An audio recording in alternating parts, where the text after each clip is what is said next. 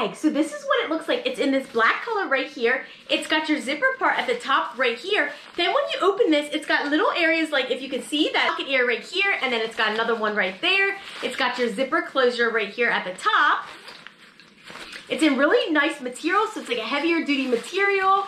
It's really, really good. It's got your clip part right here, so you can go ahead and put it around your waist, which I like. This is really heavy duty and thick, which is good. It's got your nice thick strap here. It also has your adjustable part right here, so you can make it bigger or smaller depending on your size, which is great. Then on the back of it, there's a zipper.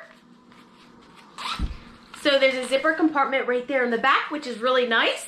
So if you want to keep your money in the back here, or your phone even, depending on your phone size, you can put your phone or your money in there, or some chapstick, whatever you need it for. But I'm going to go ahead and try it on. So look how good this is. Oh my goodness, I love how it looks. It fits me nice and snug. So like I said, you can make it bigger or smaller, so it fits really, really nice.